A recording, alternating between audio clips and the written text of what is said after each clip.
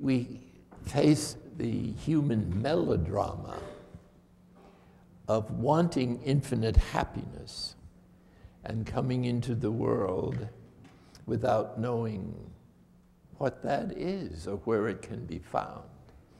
In other words, we have no standard by which to judge the happiness to which we're being invited in the gospel.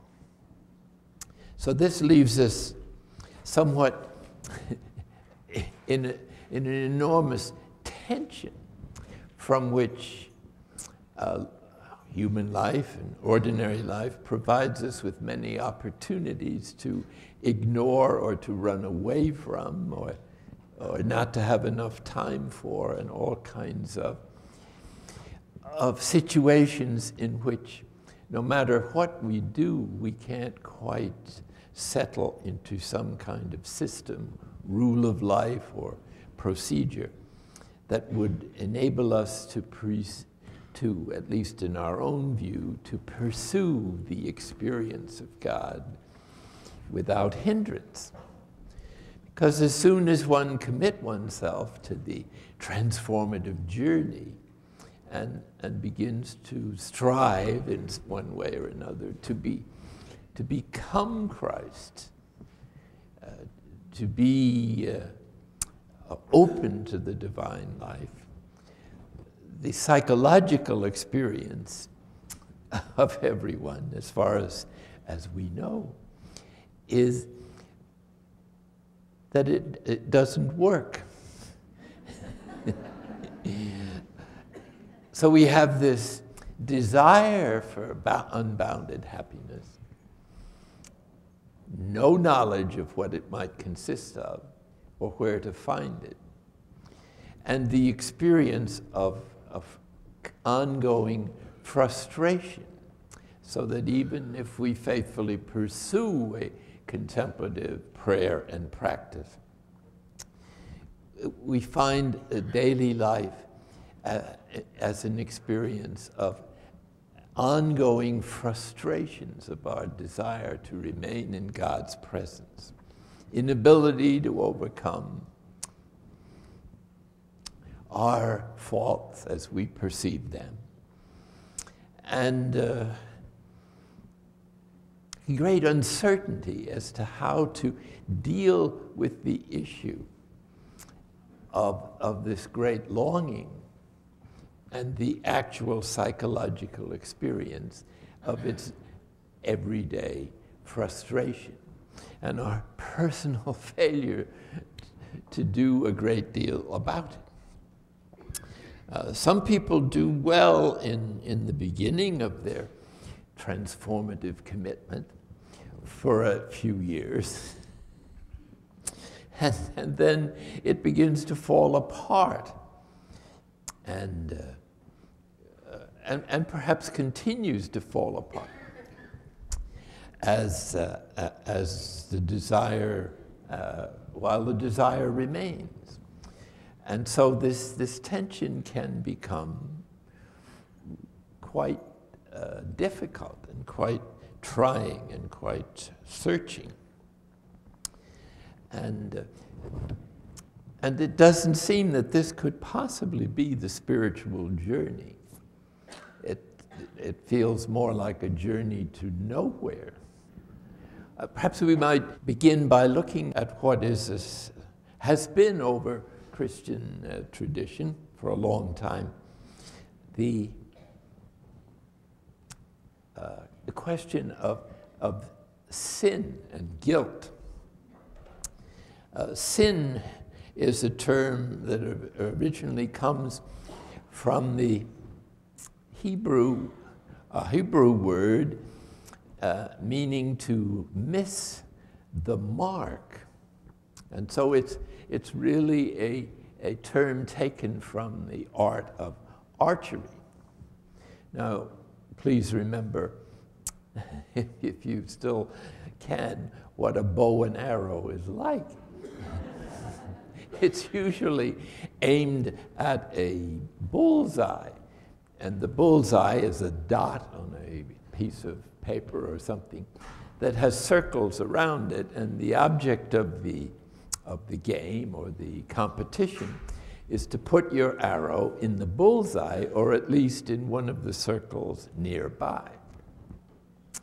So this original concept of sin over the years has developed a rather heavy load of guilt feelings attached to it, largely because of the projections, our emotional projections of our experience of frustration and weakness and inability onto our spiritual journey, so that we are experiencing it as frequently a failure or a loss or a frustration or a going backwards or not measuring up. And so to miss the mark then begins to accumulate guilt feelings, negative feelings about our generosity, perplexity about why we can't seem to carry out our resolutions, no matter how hard we may be trying. So we try different things and make a tour of all the various spiritual and self-help possibilities that may be available in our territory. But let's look at that a little more deeply. To miss the mark as applied to the spiritual journey suggests that while there is a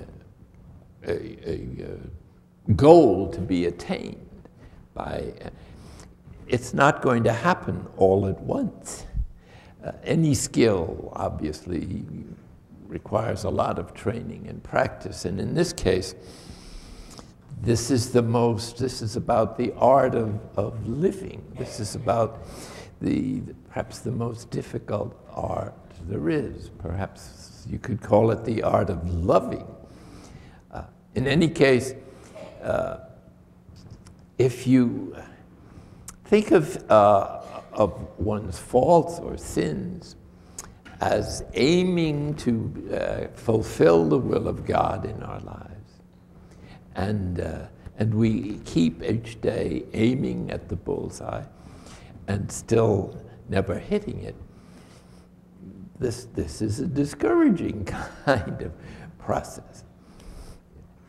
We don't really know what success is, or we don't know what pleasing God really amounts to in the concrete. And so with our daily lives, we have our little bag of arrows, and we keep trying to carry out our resolutions. We try to forgive those who have offended us. We try to be reconciled. We try to keep the commandments, try to fulfill our duties, try to protect our loved ones from dangers, try to contribute something to our generation. And the arrows are flying all around except in the general direction of the bullseye. Now, as long as you don't turn around and aim your arrow in the opposite direction, it doesn't matter whether you miss the bullseye. You can't, no one's expecting you to hit it or get anywhere near it in the beginning because you have no practice. I'm told that in the art of archery, you have to prepare the body and the nervous system. It's not just a question of aiming at the target, but rather of preparing all the muscles in the body so that taking the wind into account and the distance and all this, it's quite a practice. And so when you finally have mastered all of the aspects of the art, then you still don't hit the bullseye, but you get closer to it.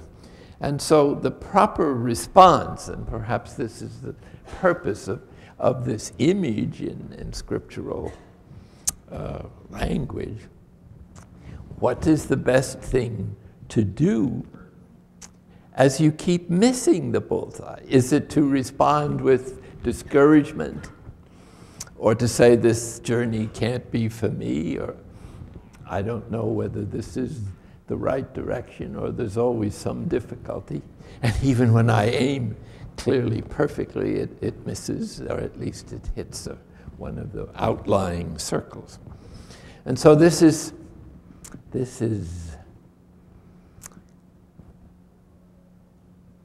oddly enough a crucial question to resolve in our minds. No one is expecting you to hit the bullseye right away, or ever.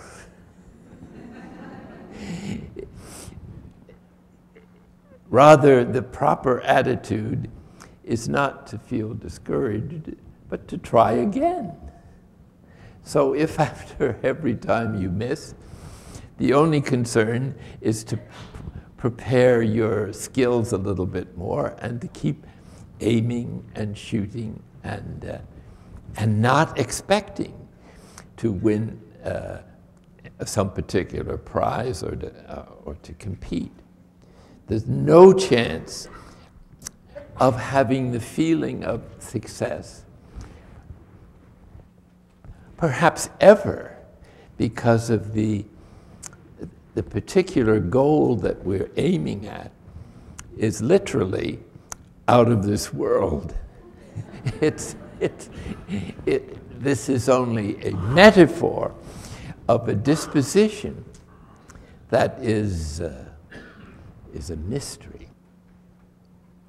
This problem is, of course, discussed in Scripture, and St. Paul has a couple of texts that are very, very much to the point. He speaks of where he laments in colorful language his own experience of this frustration of trying and never succeeding, or aiming at the target and missing it again and again and again. And this seems to can reach certain acute proportions at times. In the 7th chapter of Romans, he says, what I want to do, I don't do. And what I don't want to do, that's what I do. And he acknowledges or distinguishes the law of his mind, which approves of the commandments and the law of God, and to the law of his lower nature, which is what he actually follows, contrary to his own personal wishes. So this is a pretty classical way of describing our experience of spiritual effort, resolutions that we sincerely put our heart into and find ourselves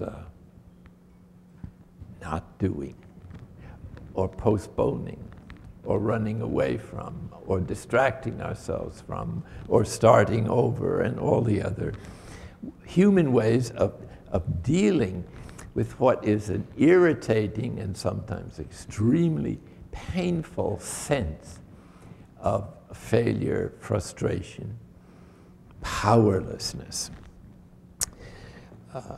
Another text that Paul presents to us in 1 Corinthians is about his thorn in the flesh. He speaks of these revelations he had of God that were very exalting and overwhelming for him and marvelous. And he says that God deliberately gave him a thorn of the flesh to prevent him from becoming elated by these revelations. So this is an interesting idea, that God will give people wonderful graces or spiritual consolations or insights into the scriptures, when they're not really prepared to receive them well, and they don't have the spiritual balance or poise to be able to receive them with the kind of humility that would protect them from self-inflation or pride, which would damage the great treasures of grace that are being communicated. So what God, according to Paul at least, this is what he did with him. He wanted him to have these insights and graces in view of his vocation. But in order to make sure that they wouldn't be a hindrance to him, because every grace can be slightly abused because of the way that we receive it. So the thorn in the flesh was designed to protect Paul from this inherent hazard of outstanding graces or consolations or enjoyment of spiritual things. The spiritual journey is not a magic carpet to bliss. It's not, even in its more developed stages, a capacity to be able to respond completely and perfectly to God in every situation. So God deliberately hindered Paul's enjoyment of these special graces, not from any desire to punish him, but rather from the point of view of healing the weaknesses in Paul's character, in which he might appropriate to himself some of the sheer gratuity of these wondrous graces he was receiving. Now, whatever this thorn of the flesh was, it was quite painful for Paul, and in his distress he prayed that it might be taken away. And he prayed 3 times, which in the scriptural language usually means very insistently and completely and to the full extent possible. And nothing happened. No result. Well, just think for a moment of this question, because it crosses our minds frequently enough in the course of a long life of commitment to Christ.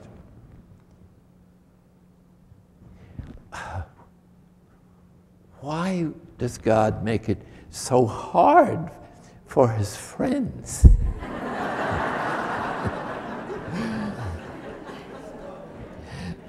Even St. Teresa of Avila had thoughts about this, and she also had lots of revelations, according to her autobiography. So Paul was serving God to the nth degree, and he did more work than all the other apostles, he claims. You'd think that God would help him out in this mission. Here's the whole world waiting for the message of Christ. Jesus seems to have said, go into the whole world, teach the gospel to every creature. Well, you'd think that the God who's all-powerful might do something to smooth the way for anybody who's reached that disposition of generosity. Not at all. Paul is shipwrecked, stoned, rejected by his people, trouble with his own constituency. He had to escape from one place down a basket to escape the wrath of his constituents. He was disappointed, and he was jailed, and finally got beheaded. Well, humanly speaking, this doesn't seem to be quite the way to plan a strategy to conquer the world for Christ. whoever has this idea, it doesn't seem to be God's, at least not in Paul's experience. And so, in addition to this, he's pleading, begging, that God would take away this further obstacle. He's putting up with all the difficulties of the apostolic life. But he doesn't need this extra thorn in the flesh, at least in his view, which is perhaps hindering his ministry and carrying out the work that God has clearly told him to do. So there's a great difference between God's terms, or his way of doing things, and the normal human way of planning a program of effective leadership and proselytizing and all that goes into a successful ministry. In other words, God gives a certain amount of assistance and talents and so on, but never all that you would like to have, or think that you should have, or that you really need. And so there's a tendency, there can be a tendency to begin to get a little annoyed with God. And for those on the contemplative path, if God sort of backs off the friendship and takes a trip to the extreme ends of the ever-expanding universe, without even saying goodbye or I'll see you later, this doesn't seem to be the right way to cultivate a relationship, especially with long-suffering people. So God, it does not take away one's difficulties. He sends you a few extra ones. But he does something better than answer our prayers to be delivered from our difficulty. And that is, he joins us in the difficulties. And so one of the best assurances of a ministry in which you've really been sent from God is not its success, but its difficulties. That's the sign that you really are an apostle of some degree. So this is bad news for most, most human beings. And it's simply because we're so committed from earliest life to become transformed on our own terms that we can't believe that God would do this to us. We wouldn't do this to our worst enemies. And so this creates then a little misunderstanding. And so when Paul had prayed as much as he dared to, I guess, to be delivered from this trial, it could have been a physical sickness, could have been some temptation, it could have been a temperamental defect, maybe he got a mental disease, turned a little bipolar, I don't know. He doesn't say, which has been a tantalizing struggle for exegetes to try to figure out what was bothering him. In any case, God's answer was, I'm not going to heal you. My grace is sufficient for you because power is made perfect, or my grace is made perfect in weakness. Well, this is certainly a new idea on the screen of commitment to transformation. What is being transformed in the transformative process? It's the false self, which is the only self we know, and a self that is basically an illusion. and one that develops from earliest childhood around the instinctual needs for security, power control, affection, and esteem. And these instinctual needs become more and more fossilized as time goes on.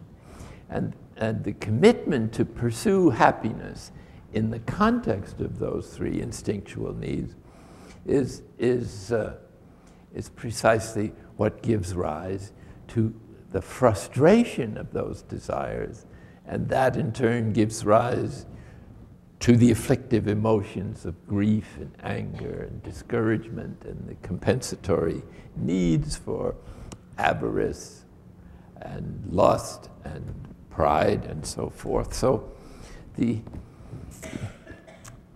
these habits of thought and of responding to reality don't correspond to reality. They're just our idea of what would bring us happiness based on the inadequate judgment of an infant who tends to translate the gratification of those needs into its idea of happiness. And this process is greatly complexified in the socialization period from 4 to 8. So that as our self-consciousness turns into full reflective self-consciousness in adolescence, we have habits of emotional responding to reality based on an over-identification with those needs, which judges the events of our lives and our reactions to them in relationship to whether events or people are gratifying those needs or frustrating them or opposing them. So when you think that everybody has this human situation or this human condition, tradition calls it the consequences of the fall, then depending on one's religious background, this situation is going to be attributed to somebody's fault. And whether it's Adam and Eve or whether it's a lack of evolutionary development, the bottom line is the same. The human condition is weak, distressing, and a program for human misery unless it is addressed radically and changed. And this is the purpose of the contemplative path that we are on. It's the divine healing for a divine invitation to the reality of who we really are rather than who we think we are and what our experience of our false selves has been. Paul calls this the old man, and the cure for it is its death. In the story of Lazarus, which is really a paradigm of Christian awakening in the full psychological sense of the term, or Christian enlightenment, you might say.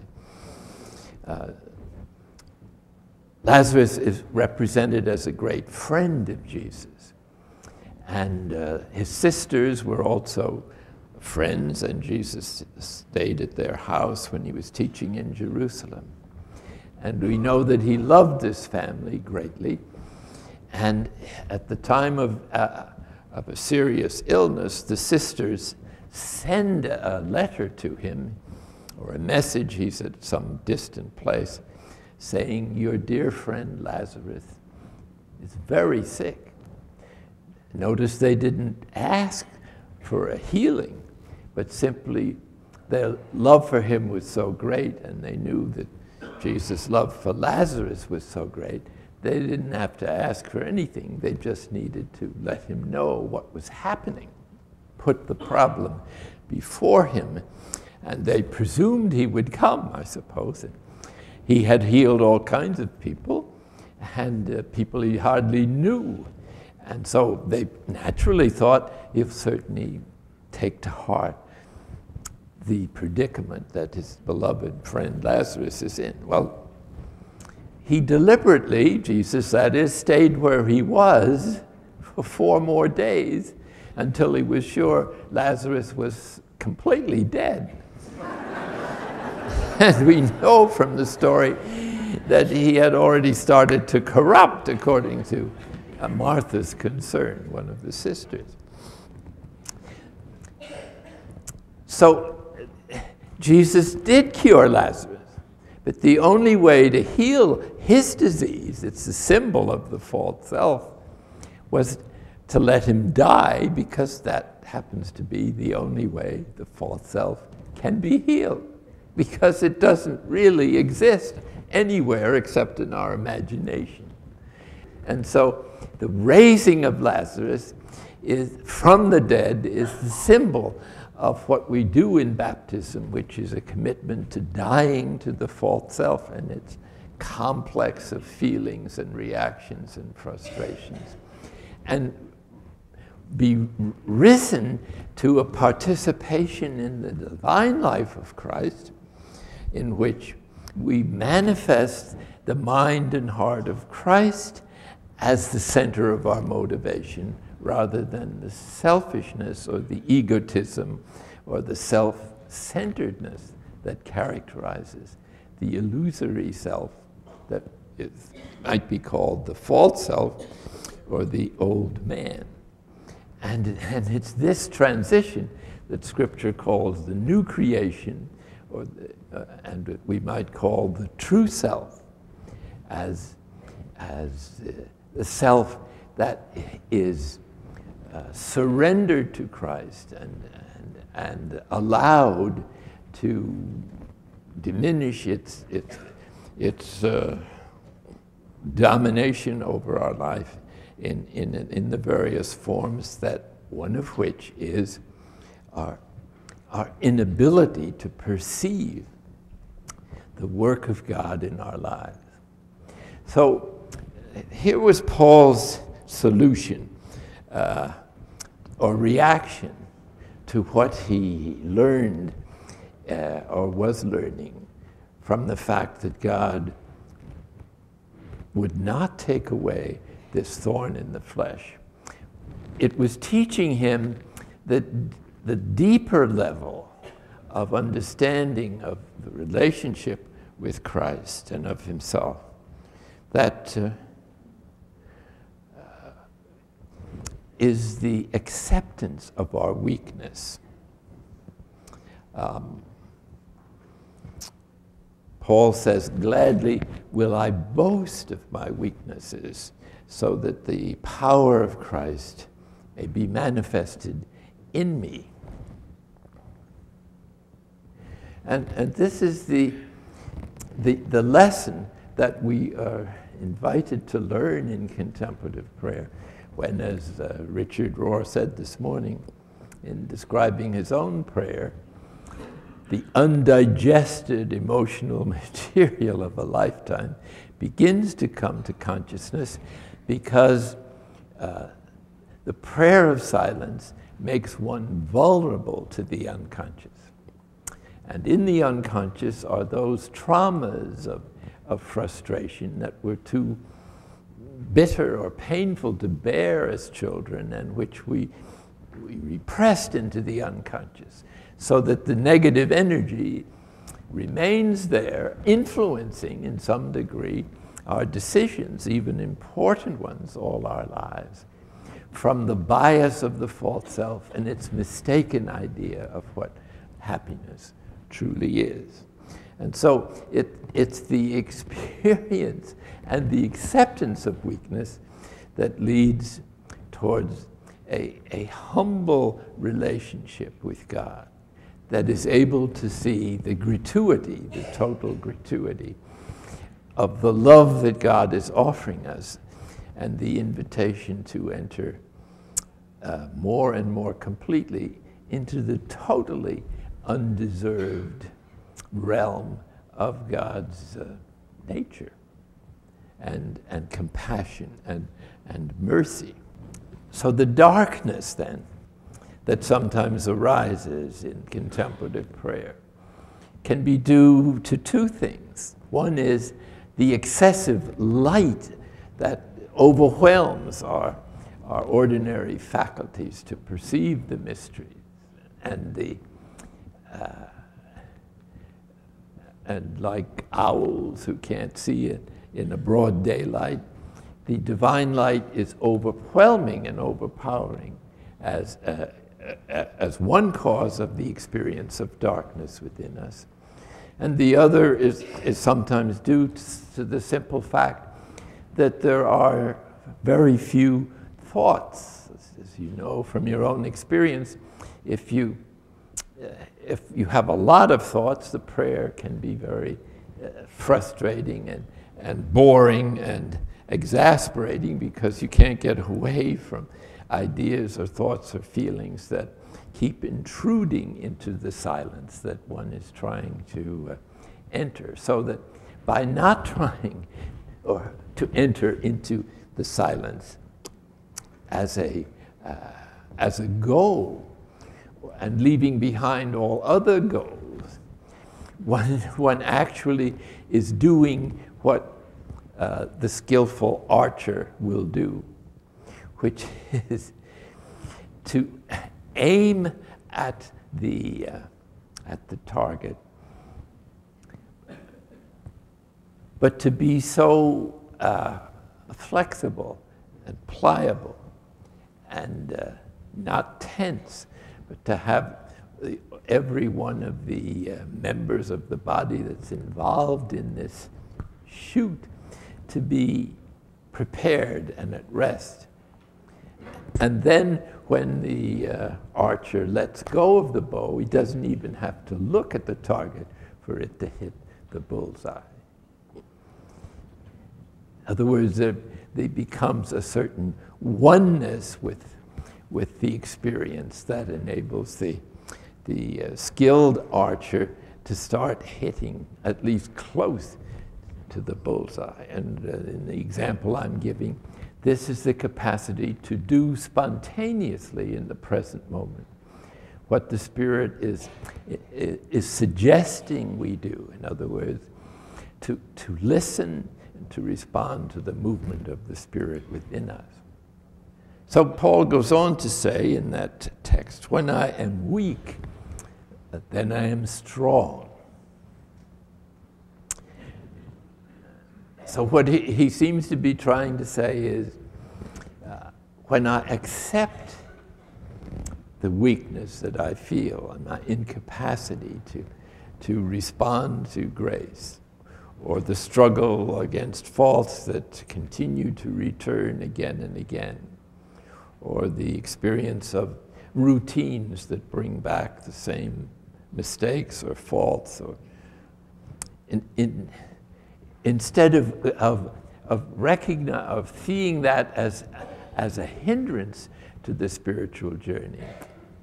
In Paul's view, it's rather in realizing that in that acceptance of our powerlessness to manifest God as we would like or think that He would like, we actually are prepared for the divine grace to flow through us as a channel, and to suggest through the fruits and gifts of the Spirit how to respond to the present moment and its contents without exaggerating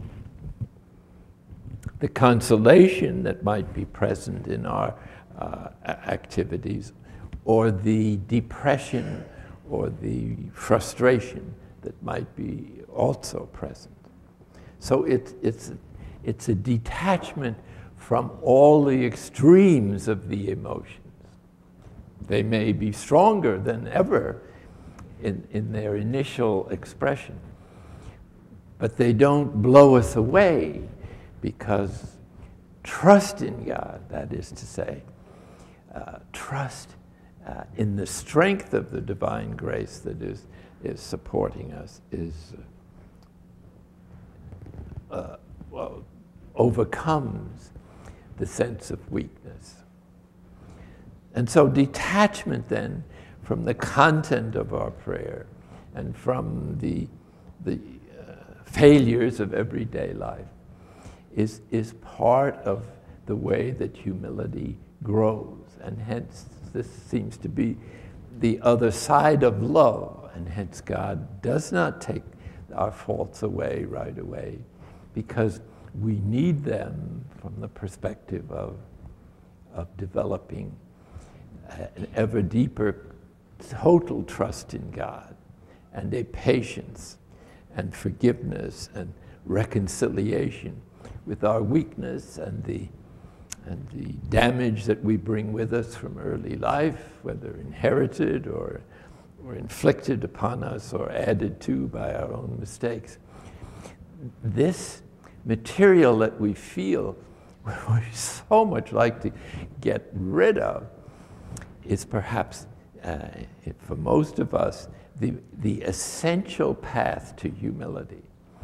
Instead of being humiliated by the recognition of our weakness, it becomes a kind of ground of our being that in which we encounter God at a more spiritual level than in all the consolations that we may have enjoyed at earlier periods in our lives, and at the same time are not blown away by failure into feelings of discouragement that are really forms of pride that we haven't measured up to our idea of who we should be.